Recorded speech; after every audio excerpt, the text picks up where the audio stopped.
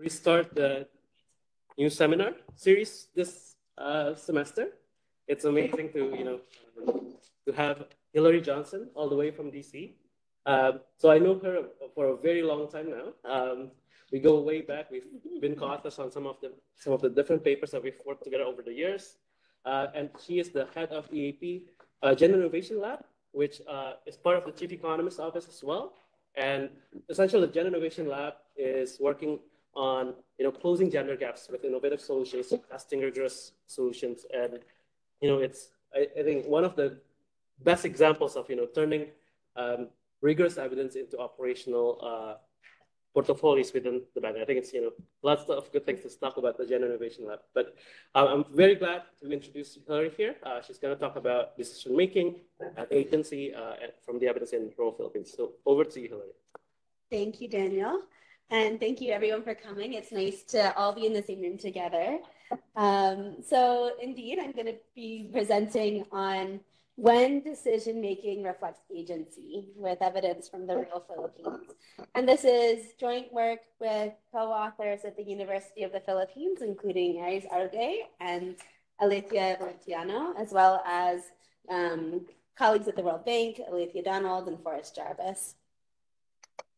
So why are we looking at this? First, it's important to recognize the role of agency in development. In Amartya Sen's capabilities approach, he notes that enabling individuals to exercise their reasoned agency is both the principal means and the primary ends of development. So agency matters for development, both as an instrument, enabling people to do things aligned with their goals and values, as well as kind of the ends. The goal of development is to enable people to be able to exercise their agency. And what do we mean by agency? A common definition put out by Naila Kabeer in 1999 is the ability to define one's goals and to act on them. So often, agency is part of development programs, especially programs related to women's empowerment. And decision-making is often used as a proxy of agency, as an important component of thinking about agency. Many development programs will capture who makes decisions over different household things and individual choices as well. For example, consumption or children's schooling or reproductive choices. But there's a number of theoretical and methodological critiques of decision-making as a measure of agency. And so what we do in this paper is we empirically test some of these critiques using a unique spousal survey from the Philippines. And then we complement this with qualitative work to better understand why certain aspects of decision-making are related to agency, whereas others are less related to agency.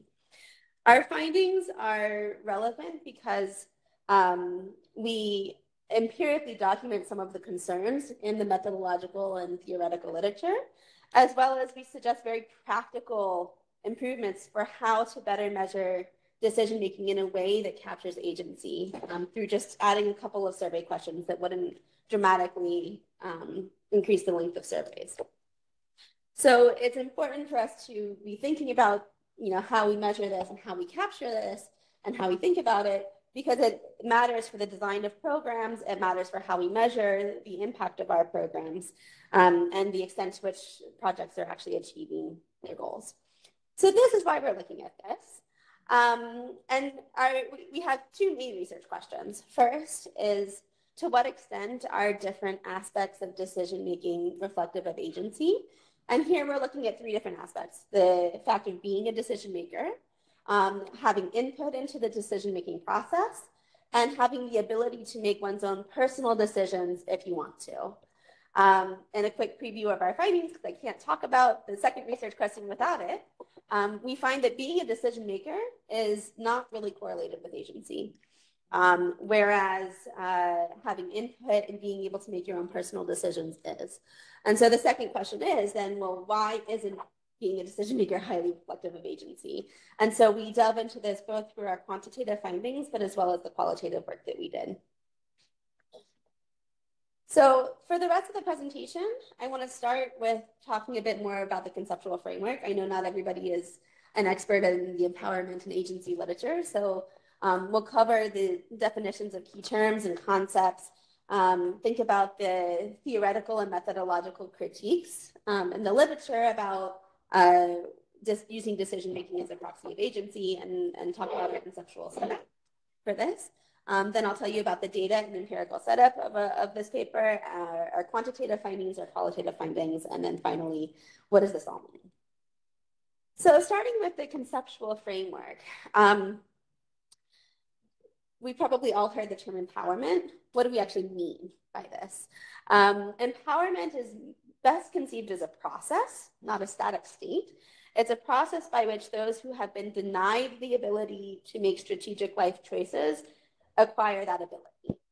And empowerment requires three things. It requires agency, resources, and outcomes. These are the components of thinking about empowerment. So in order to, make strategic life choices and develop in this process, you need agency, the ability to, set your own goals, aligned with your goals and values, and work to achieve this. You need the resources to do this, and you need to be able to influence your outcomes, right? And while we zoom in on agency in this paper, I wanted to start by thinking about this because you will hear the role of resources and outcomes in the work. So I think it's nice to think about it in the broader context of empowerment. So when we think about agency, there's basically three things related to agency. One is what's called autonomy. This is the ability to define goals in line with your values. This is often measured through what's called the Relative Autonomy Index, which we'll talk about in a little bit. A second component is the ability to make strategic life choices. And this is captured through decision-making measures. And then finally, there's sense of control over one's life and choices. So feeling that you can influence your life. And this is commonly measured with different scales, like the locus of control or different self-efficacy scales. Can I ask a clarifying question? Of course. So in terms of making strategic life choices, it depends on where you are in your life stages. So if I'm a teenager, I want to do something that I want, and I have agency because I'm able to do it, but it may not be the best life choice that I can make relative according to what most people think. So how does that then, how does that align with agency? Like, do we think about ability to make strategic life choices as a strategic, according to what most people think, or strategic based on what the person themselves thinks? Thank you very much for the question. The ideal would be to make it aligned with your own personal goals and values, right? Not the goals and values that others have for you.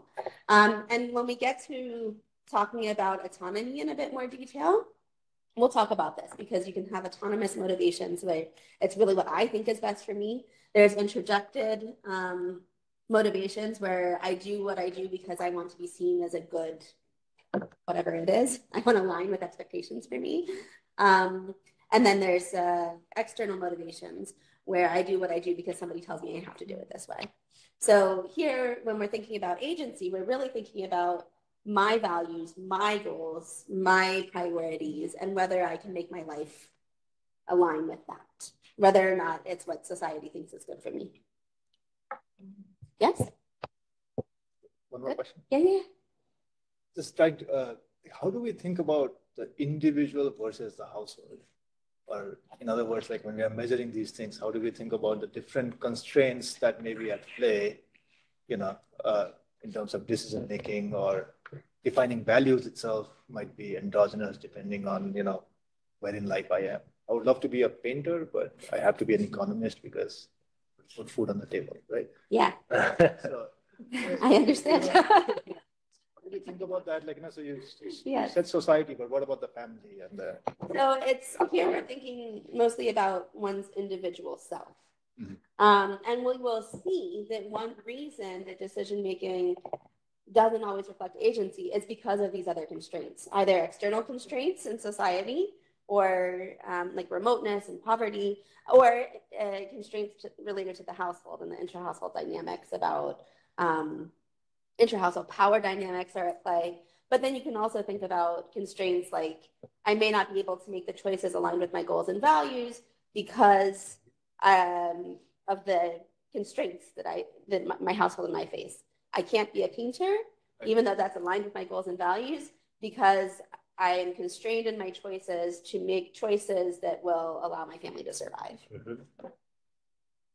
So here, when we're thinking about how much agency you have, we're thinking about how much you can make those choices aligned with your goals and values in the context of a household, in the context of external constraints. So you may or may not have as much of that agency if you face a whole lot of different constraints, either imposed by your household or imposed by society. Maybe I'm jumping ahead, but just maybe helps fix ideas in my head. So if you think about, say, this common core of questions that are often used from the DHS, the Demographic and Health Surveys.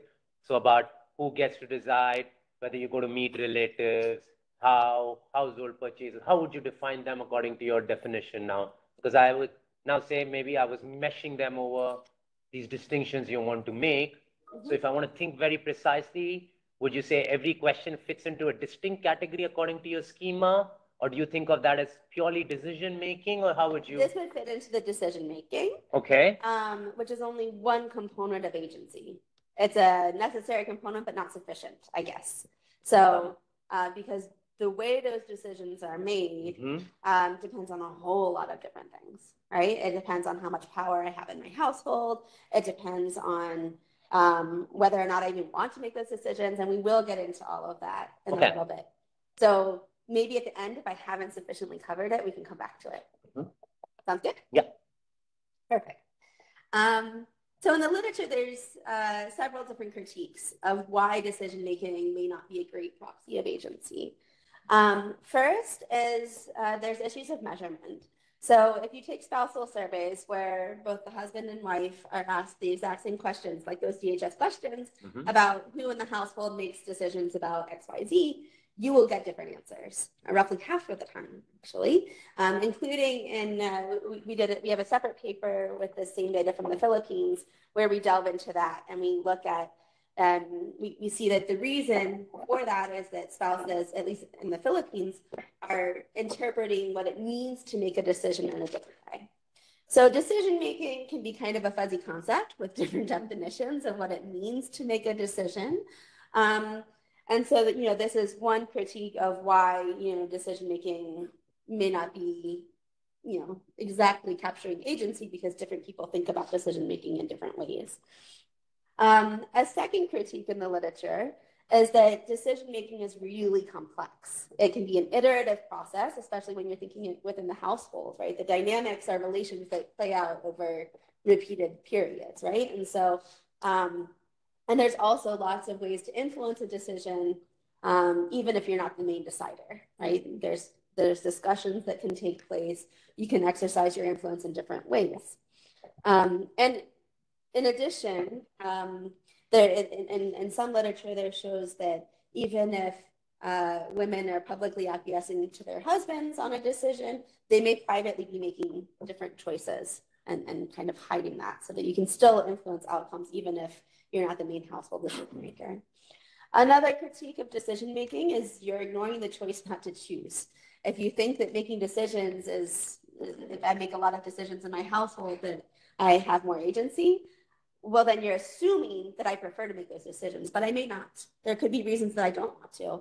For example, if you think about if roles are socially prescribed and it's expected that I make decisions about the children and about the food and the things like that, if I'm not making the decisions about children and food, I might actually have more power in my household, right? I might actually have more agency if I'm able to overcome these social norms about what I should be doing and do things the way that I want to. So if you're only looking at decision-making, you're not capturing this choice not to choose. Another issue is that you can't always be making decisions in line with your own goals and values, even if you're making decisions. So here, a couple of relevant things. In many contexts, there's joint decision-making in the household where the spouses will make the decisions together, but you can't necessarily know the power dynamics, right? That joint can capture a whole lot of different things.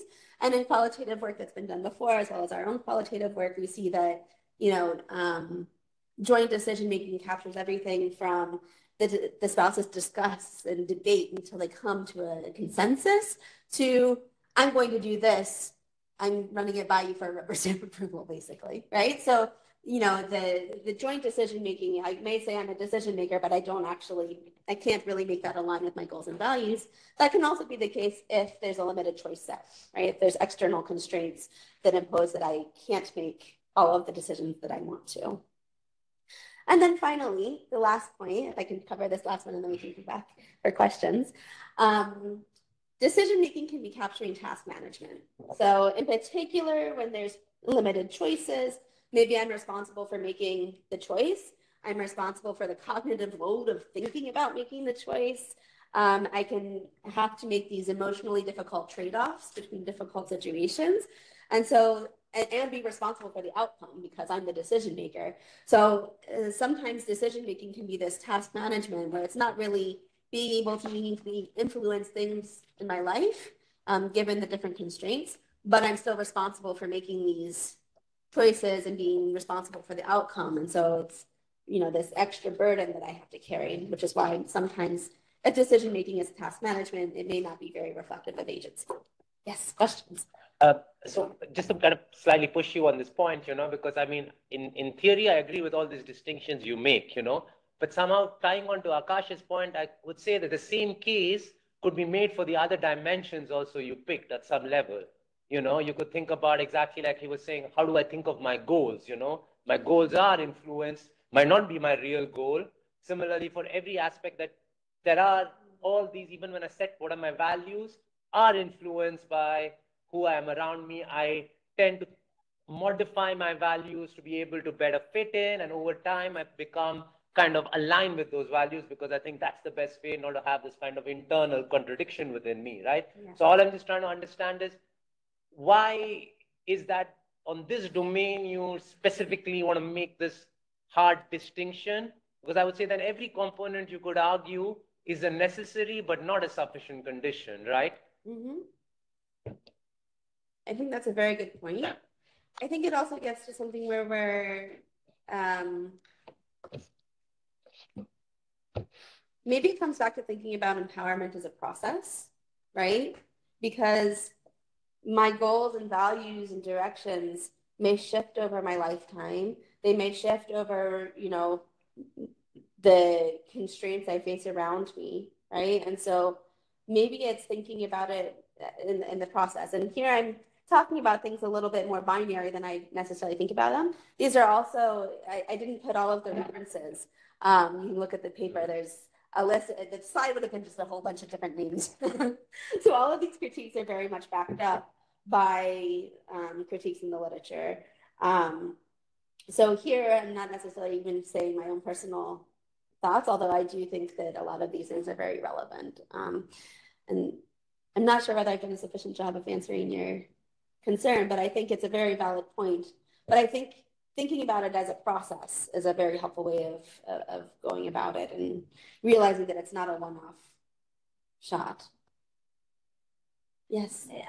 I just like seeing these slides. I have a thing that in some cultures, there are like the family ties up and background is something like that, that we used to grow up with what we can say derived expectations from the family. Mm-hmm. So if your father is a doctor, it's like everybody knows that you in your phase of life, you try to be a doctor. So it's not the individual's choice. It's like, it's not mm-hmm. like imposing something, but it's within the environment, and we can like, this is an economic term, I think, like the derived expectations of, yeah.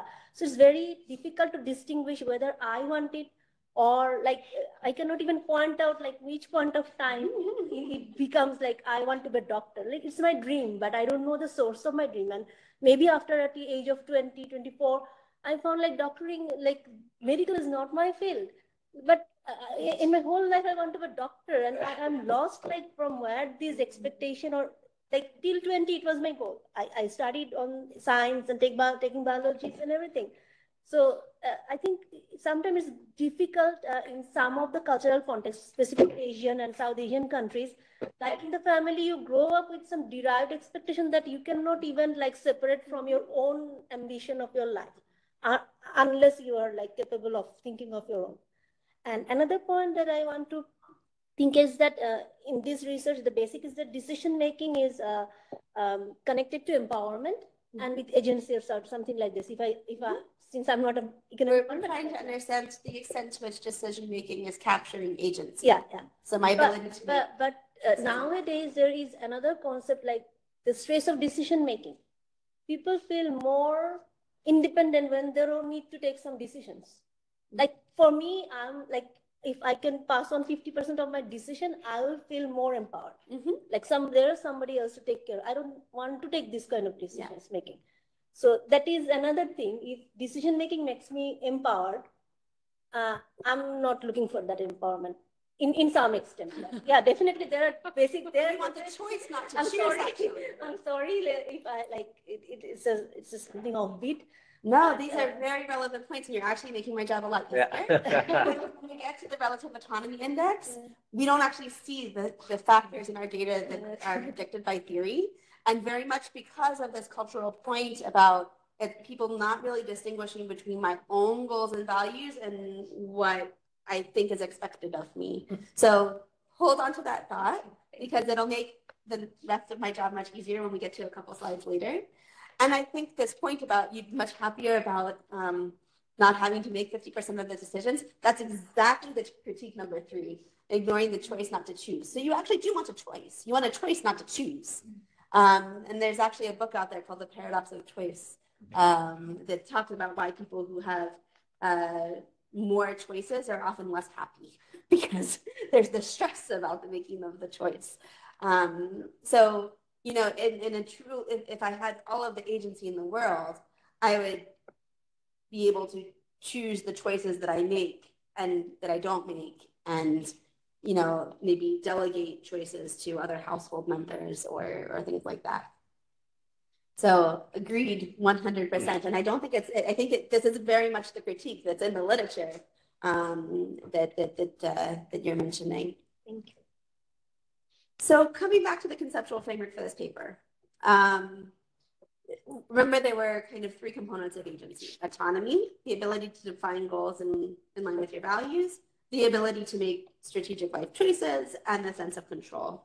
We're really zooming in this paper on these first 2 components. So we think, you know, what we're positing is that decision-making would be reflective of agency if it's contributing to my autonomy, if it's related to my ability to make the choices aligned with my goals and values, right?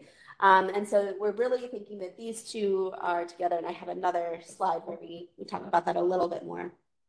So thinking about autonomy, this is a simplified version of self-determination theory posed by Ryan and Decky in 2000.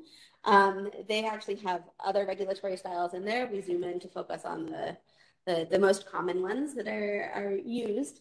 But autonomy is best thought about as a continuum, right? So at one extreme, you have non-self-determined behavior, and at the other, you have self-determined behavior. So the motivation behind my behavior that's non-self-determined is extrinsic. So this is externally regulated. So this is, I'm doing something because somebody tells me I have to and I need to comply, because I'm afraid of what happens if I don't comply. If I deviate from this, there's going to be sanctions on me. So in those kinds of contexts, I do what I do. My behavior is determined by, you know, coercion, essentially, whether it's somebody forcing me to do it, or whether it's, you know, if I don't do it, I'm going to face sanctions, and whether those sanctions are, you know, actual things or whether it's social sanction, right? So I do what I do so that I don't go over the line and get in trouble, basically. On the other extreme, you have self-determined behavior, which is guided by intrinsic motivation. So I'm doing what I do because I enjoy it, because I think it's the best thing for me, because I think it's the best thing for my family, because I have interest in doing this, right? So there's the 2 extremes. And somewhere in the middle, there's what we call introjective regulation. So this is what you were talking about, I do what I do because I want to satisfy others' expectations. So in the example you gave, I studied to be a doctor because my parents say that I should be a doctor and I want to be a good daughter, and good daughters listen to their parents. And so I want to be a doctor because I want to make my parents happy and satisfy these expectations that are placed on me. And maybe I want to be a doctor, but it's hard to distinguish between what I want and what I'm doing because other people want me to do it. Or in another example, I stay home to take care of the kids because I want to be a good mother, and good mothers stay home to take care of their kids. And so I'm staying home to take care of the kids because I want to be a good mother, and that's what good mothers do, right? So, this is what interjected regulation is. So when we're thinking about this in the concept of this paper, we're thinking that if decision-making is reflective of agency, it should be associated with autonomous motivation. So if I'm making decisions aligned with my goals and values, agency, then it should be aligned with what I think is a good decision, right? And so we would expect these two things to be correlated if decision-making captures agency.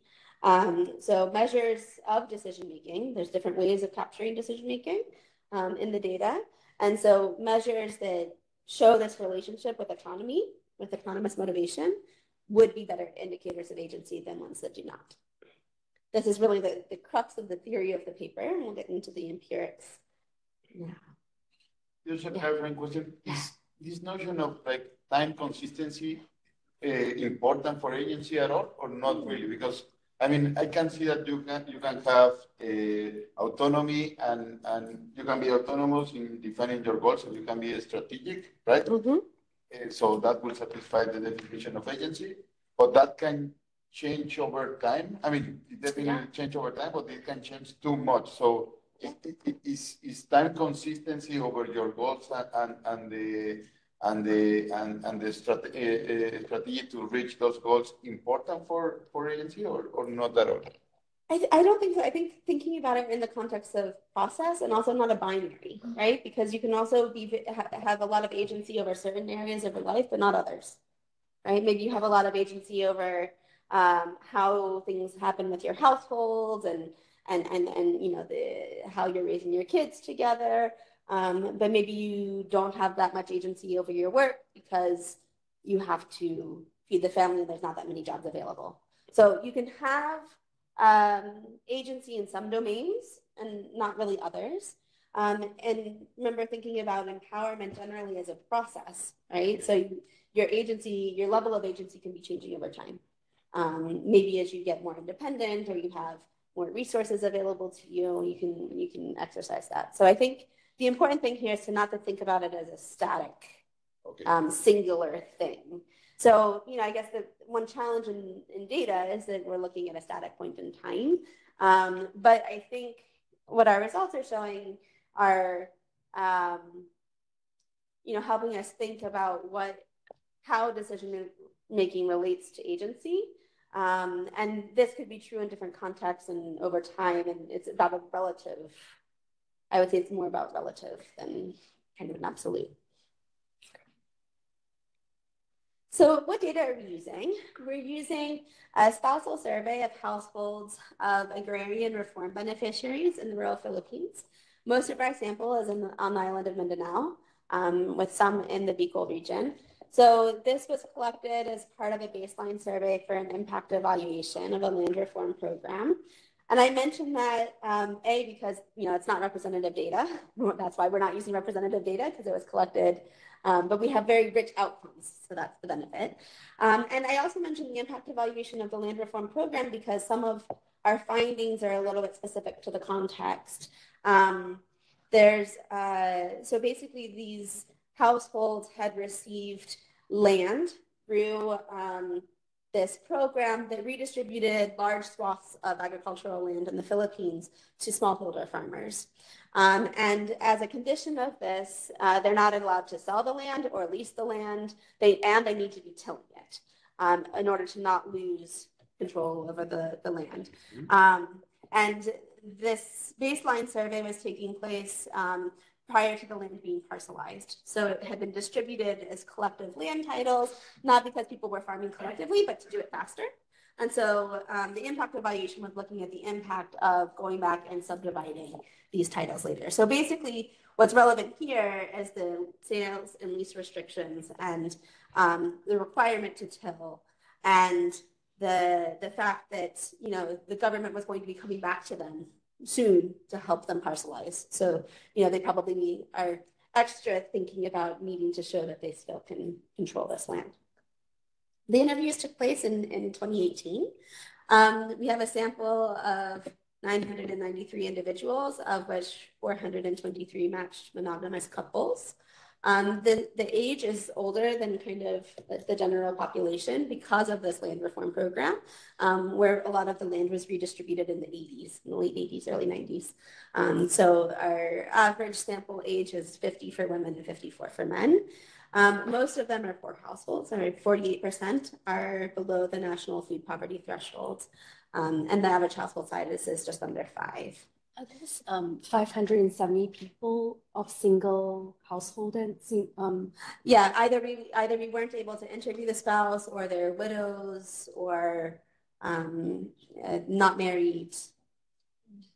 But they're not included in the sample. I would need to double check, but I think they are included in most of the regressions about, except when it's whether the spouse agrees on decision making. Okay, thank you. We also did qualitative work with 40 couples. 20 of these were done with the spouses in the same room, so we could see how they can kind of complete the information that the other provides, also assess a little bit of the dynamics. And then 20 of the couples were interviewed separately. So the wife is interviewed by one person, the husband was interviewed by one person simultaneously, where they can't hear the other's responses, so that we can, delve deeper into each person's thoughts. So this took place in 3 provinces, and with a sample very similar to the quantitative one, not the exact same one because of concerns about survey fatigue. So is it the same question or a different question? Different questions. So here we delve, it's very open-ended. They were semi-structured interviews where we were asking them about how decisions are made in your household. What do you think about decision making? How would you prefer to be making decisions? Things of that nature.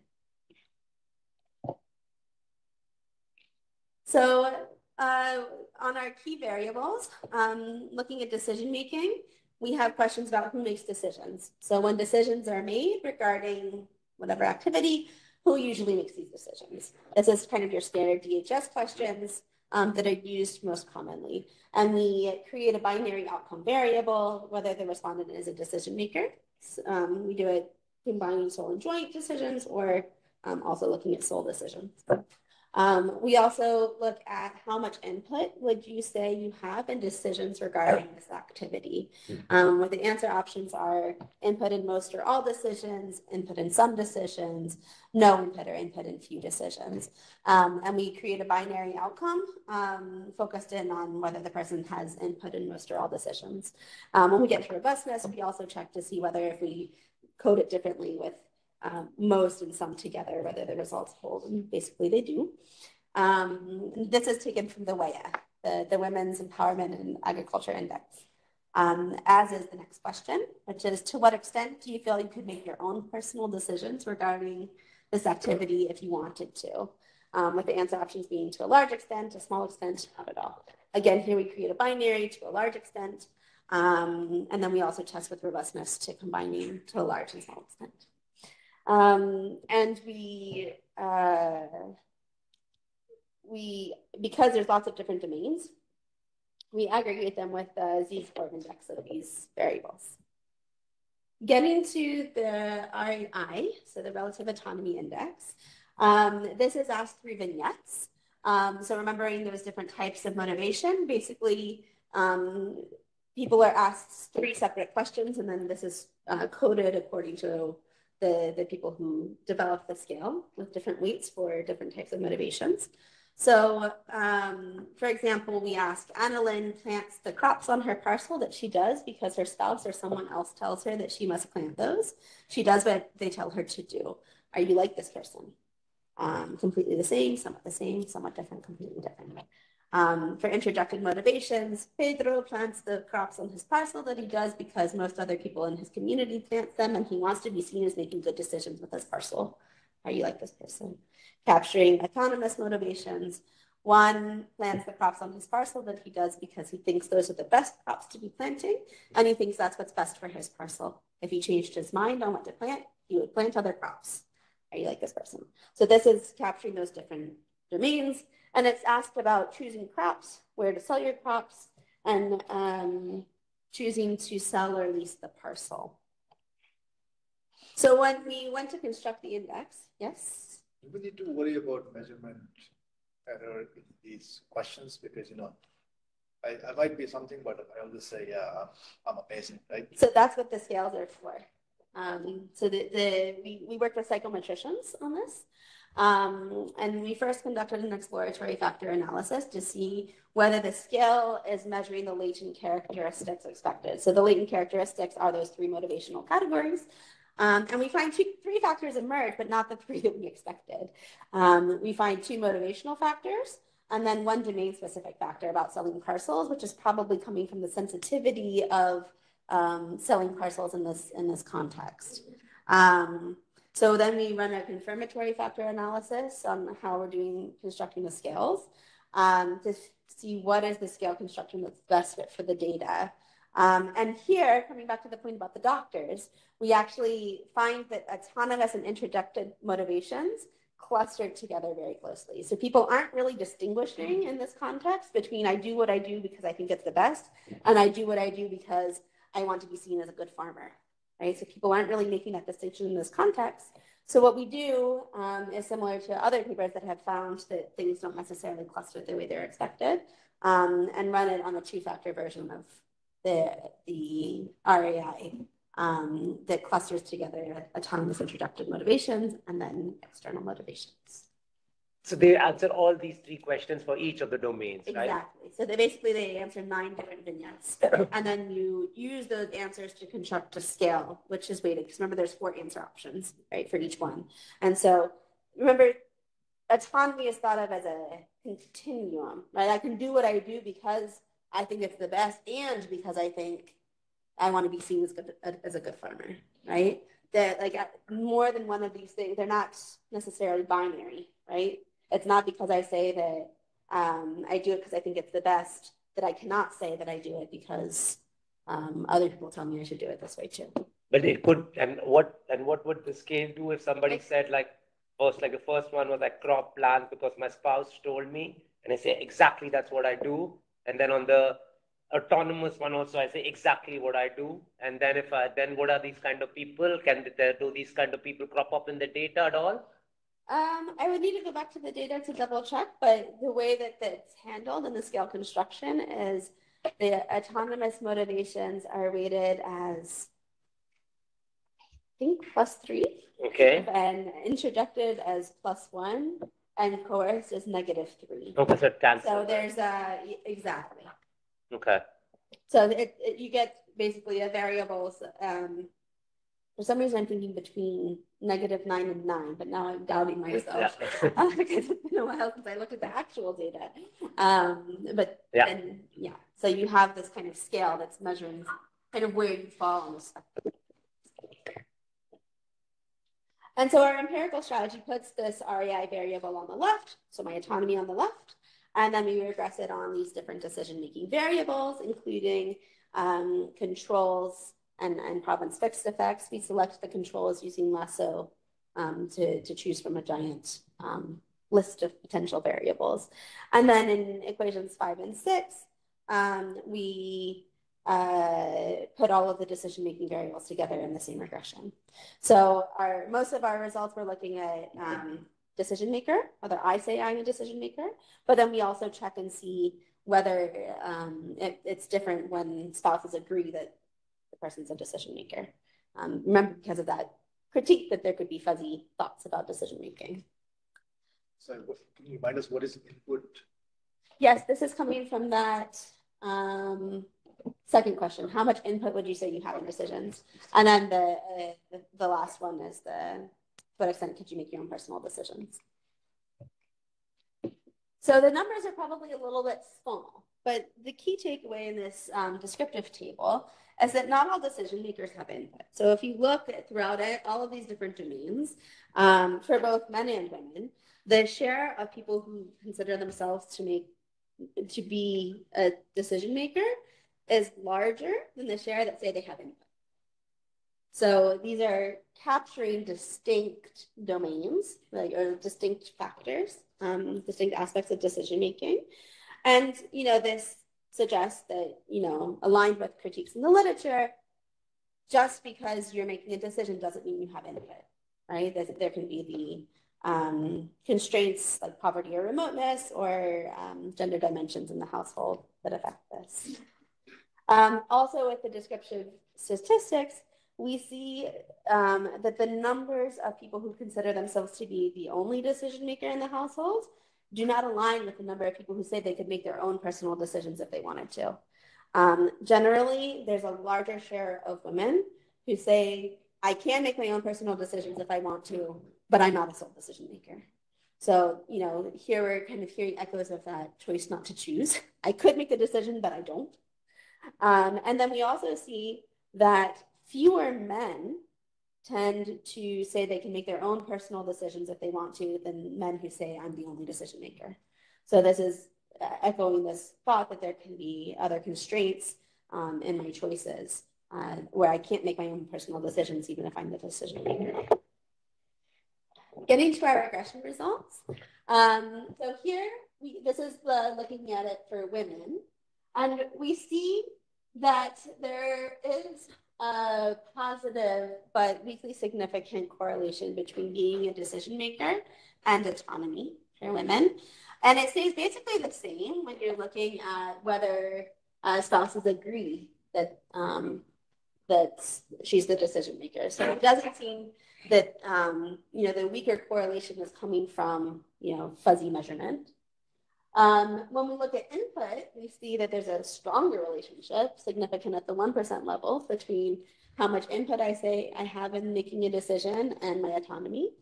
And the strongest by far, with p-values of difference, is whether I could make my own personal decisions if I wanted to. So we find the most strong relationship between a decision-making variable and autonomy for if I can make my own decisions if I want to. We see something similar for men, except for men, being a decision maker is not correlated with autonomy. It's not statistically significant, and when spouses agree that the man's the decision maker, the significance disappears when you introduce controls. One question. Yeah. What do we make of the size of the coefficients? So it's basically saying going on the ability scale from 0 to 1 gives me only 20% autonomy. Is that? So a 1 standard deviation increase in it increases the RAI scale by that. The magnitude is a little bit hard to interpret in practical terms because also how far do you move along the scale? It's Does it say something about? We focus a bit more on just kind of the significance and relatively which one is more. Do we need to think something about autonomy comes from so many different things rather than just the ability to make decisions? Is that what it is? But at some level, the variance that this index is able to explain is quite small, like you point out. The R square is always less than 10%, basically. That's a good thought. It's not something I thought about before. What else determines agency? So decision making, one is more measured. It's also even in the best form, it explains only a little bit of my autonomy. Yeah. I bet it comes down to thinking about it as kind of a whole picture, right? Because my agency or my empowerment is related also to my resources and my outcomes. So maybe things like education level or, where I live may play a big role in whether I can do things aligned with my goals and values, my culture. So there could be a lot of other things. Maybe that's the next paper. But you do account for all of these controls also, like education. Yeah, the specific controls we have is whether or not the person themselves is the land reform beneficiary, whether it's their spouse, education level, the age difference between the spouses, and province-based effects. Those were the ones that the machine learning said were the best controls to use. I can't stop thinking about the people who are in like single household in a way, where they might have kids but they don't have a spouse. So for those people, the RAI should be 1 or close to 1, because there's no negotiation with the other partner on what decision they have to do. But if it's not 1, then it could be the external factor that you're talking about, right? It could be the resources that's available to them that's not enabling them to do giving them the full agency. Would that be right way thinking of it? That's a really interesting way of thinking about it. I think this comes to Akasha's point. So in this paper, it's more about the relationship between, remember we saw that like just because I'm making the decision by myself doesn't mean that I am making the decision that would be my personal decision if I wanted to. But right? in this case, yeah. So in a case like that, basically being the sole decision maker doesn't necessarily map to having input in the decision.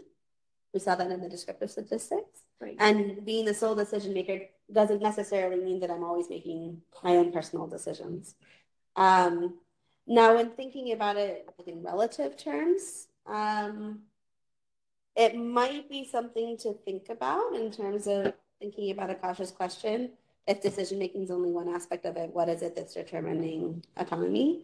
The only thing is I bet the households are very different, right? If they're single parent households, or if they're widows, or they're, they may look different. And so it might be hard. We wouldn't be comparing apples to apples, right? If we were to compare the households that with a single person. This decision is just to plant crops, right? In the ones in the REI are choosing the crops and choosing where to sell the crops. And then there's the choosing to lease or sell the parcel that didn't come out well.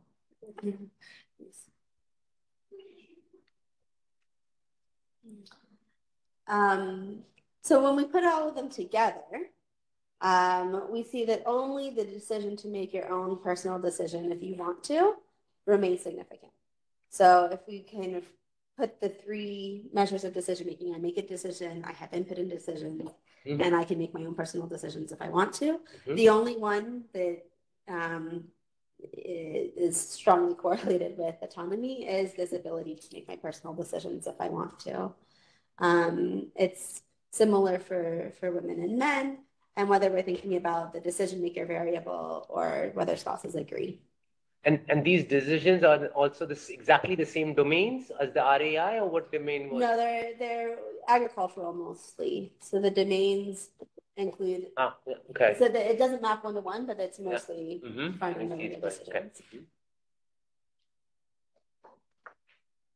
So when we look at the qualitative work, we find echoes of external concerns.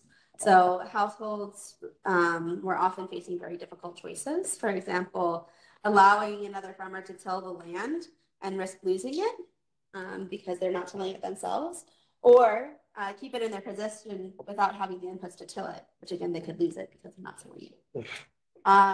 Or after a typhoon, they had the choice whether to find ways to plant additional crops or they have to sell their possessions. Hearing from the beneficiaries, a couple of quotes illustrating this point. We plant whatever we have as long as we have something to plant. There's nothing else because that's all we can do here. Our problems are financial. I don't think I will be able to eat. That's my life now. I cannot dream of anything anymore. So, these households are making restricted choices in a context of high poverty and natural disasters where they don't always have the ability to make choices in line with their goals and values. So that's why being a decision maker, one reason why being a decision maker may not be capturing autonomy. Another thing that we heard in the qualitative data are echoes of this household level constraints. So most of the decisions were made in consultation. There's a very strong norm that decisions need to be made jointly within the household. But the reasons why they were doing it jointly kind of varied. Some of them genuinely said, I want the input of my spouse, or I want to improve the outcomes of the decision. Maybe they have better ideas. But there was also a very strong notion that decisions are made together to avoid blame for the outcome. So as captured by one beneficiary, the ideal decision making is done by both of us. This is to avoid trouble. When the decision is final, no one is to be blamed. But when the decision is made alone, everyone will be pointing fingers when things get bumpy. So, thinking about it as the responsibility for the decision, this concern about blame, the weight of the decision making is something that's very relevant. And we also heard that, the level of consultation varied and is often dominated by the husband. He's the pillar of the household. If you're the wife, it's enough that you concur. And another thing is that sometimes people would be differing, in particular women, would be deferring to their spouse because they say, well, he knows more about farming, so I prefer to defer to him on matters of farming. So it may or may not be capturing my goals and values, but that might be shaped by, what's going on at this household level. And then we also hear echoes of decision-making as task management. So a lot of decisions being relatively inconsequential, paying utility bills, daily budgeting, planting vegetables for household consumption, not things that are going to be kind of earth-shattering important decisions, but they would still take time and require effort. And also, again, you hear this echo of making decisions includes choosing from a limited choice set. We plant what we have because that's all we can do. And, this core feature that, decision-making means responsibility for the outcome. So this, decision-making is, if I'm a decision maker, it's I'm responsible for the outcome. I'm responsible for doing all of this work, for thinking about this, for, debating between these difficult choices that we have, or for doing all of these inconsequential things. So this might be another reason why decision-making may not be aligned with my goals and values. So basically, to sum up, why isn't decision-making accurately capturing agency? We find it's overly broad in this context because respondents are still considering themselves as decision makers, even when they cannot influence the decision-making process meaningfully to be aligned with their goals and values. Even when there's consultative decision-making between spouses, but that consultation doesn't mean much. And they're even considering themselves decision makers when there's limited input they can have into the outcome based on poverty or scarcity around them. Input is more reflective of agency in our data. And this is likely coming from the fact that it's limited to cases where I can actually meaningfully influence the process and outcome. And then finally, we find the ability to make your own personal decisions, if you want to, is even more strongly correlated with your agency, because not only are you capturing the ability to meaningfully influence the process and outcomes by making your personal decisions, it's also accounting for this choice not to choose. So what does this mean? First, it's a word of caution about overemphasizing decision-making kind of generally as like who makes decisions in that kind of binary DHS way. It's critical to ensure that, if you're thinking about agency, that one's actually able to make decisions aligned with their preferences. And it also suggests that decision-making can be costly in terms of the cognitive load and the fear of blame. So, overemphasizing choice and decision-making may not actually always be helping people have more agency over their lives. And then in very practical terms for researchers, asking a couple of additional questions about the input you have and the ability to make your own personal decisions if desired would be good to include in surveys where you care about capturing agency.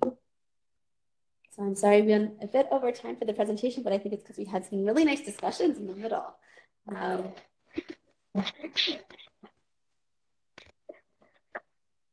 Okay, so I have a few questions, but I'll turn to the floor as well for additional questions. Hillary, Yes. very exciting presentation. You know, I think just to summarize some of the comments that have also come up earlier,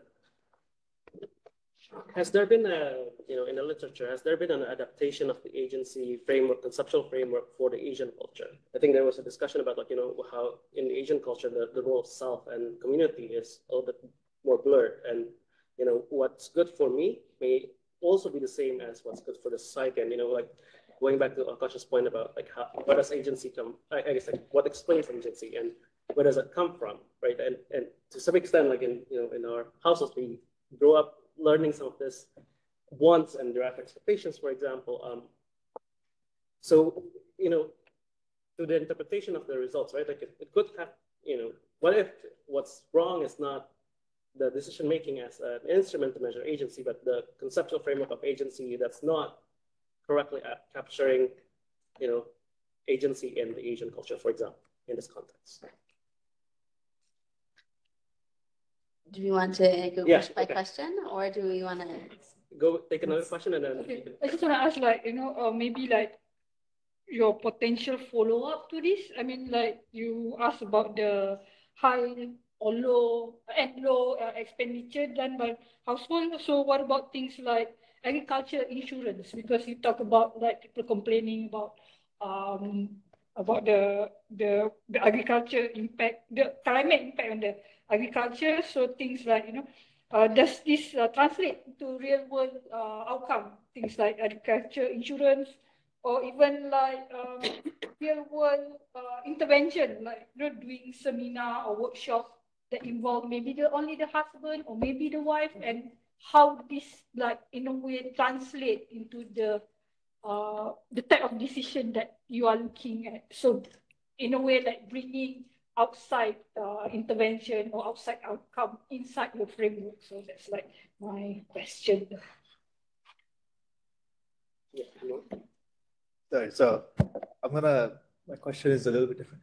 Are there situations where, we care about decision making as much as empowerment or agency, especially when it comes to women, right?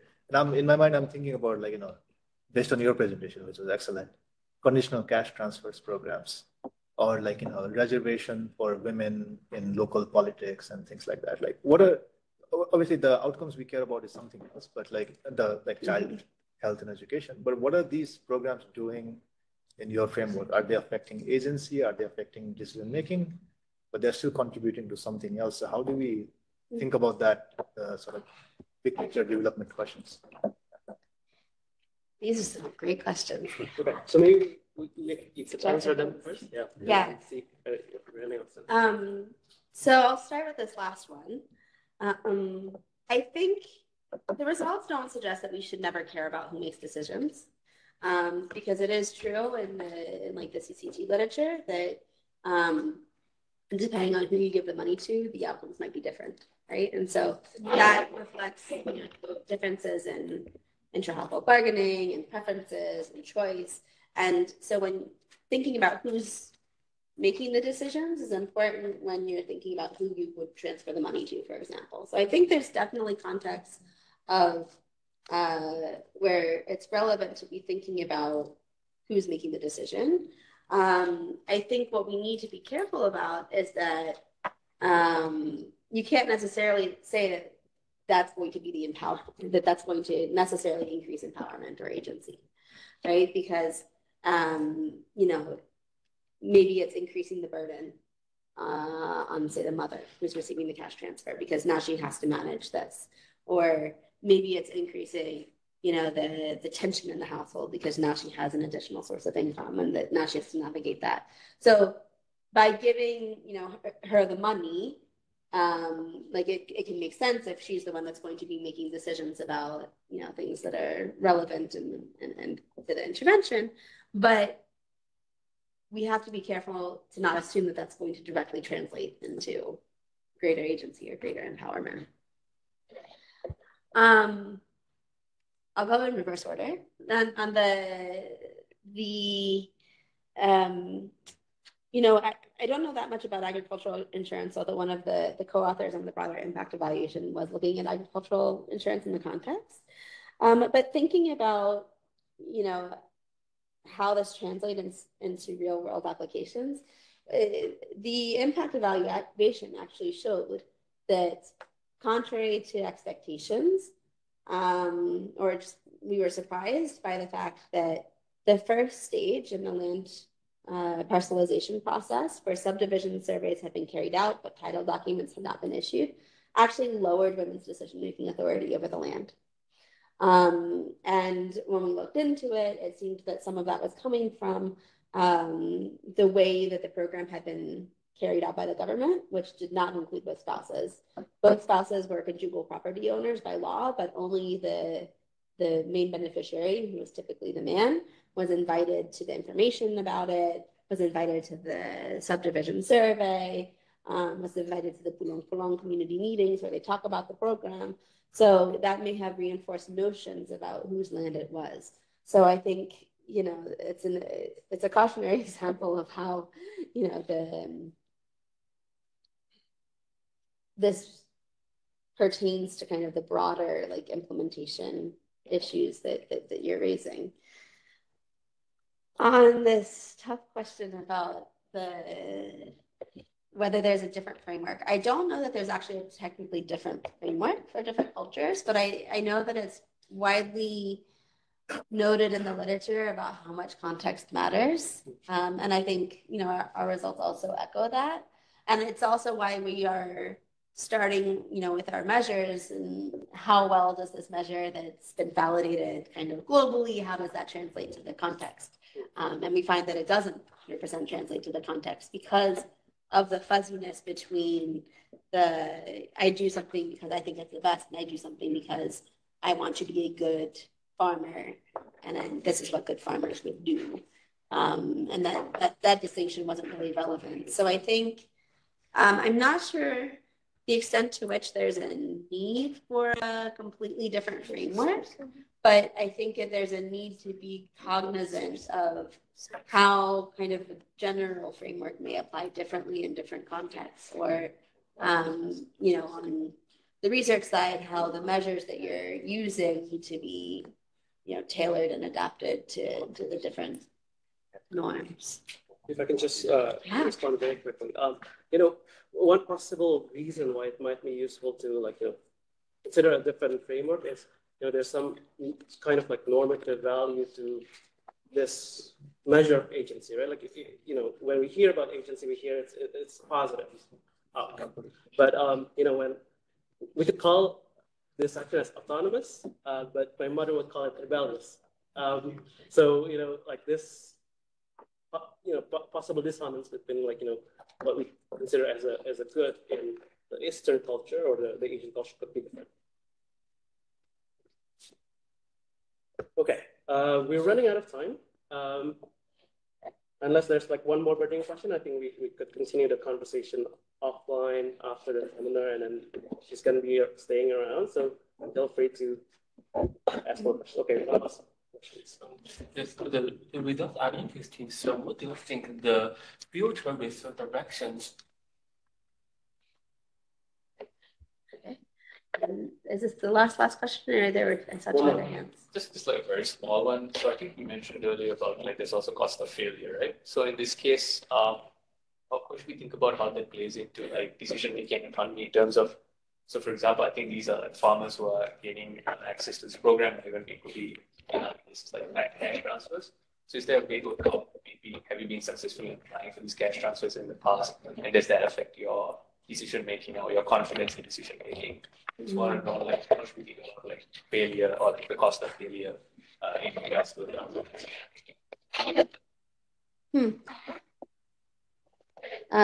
So I'll start with just like the last one, the last question first. I think it does kind of show up from the standpoint that, you know, beneficiaries are often talking about fear of blame and, you know, the kind of the fear of, like, if there's a bad outcome, they want to make decisions together with their spouse to avoid, problems if things don't go. And I'm assuming that's probably learning from the past, right? Because remember when we think about kind of the general context about how Naila Kabir talks about this, intra-household decision-making is like an iterative process, not a one-off, right? So there were probably moments in the past where one person made a decision and it didn't go well, and then they, bore the responsibility for that. So I think, this is capturing the kind of the lessons, like the respondents are thinking about those kind of past lessons, and their insistence on doing things with consultation is, probably part learning from those past failures. And on the future research directions, I think there's a lot more that can be done in terms of, looking at this in other contexts, first of all. To what extent is decision-making addressing agency in other contexts? There's a lot. The WEA questions and the REI have been collected in a number of different contexts, so it would be nice to kind of replicate this in other contexts to see to what extent it's similar or different. I think kind of thinking about the normative value of agency that Daniel brought up, I think that would actually be a really nice area for future directions. And how do people think about agency and empowerment in different contexts, and what does that mean more generally? I think would be a very nice new research direction. And then thinking about a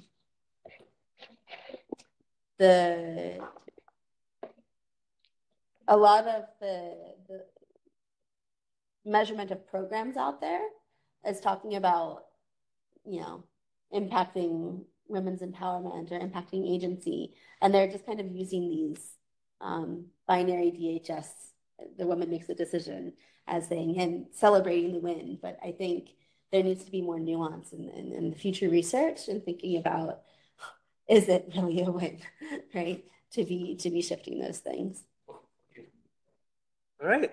Well, thank you everyone for this excellent seminar. Thank you.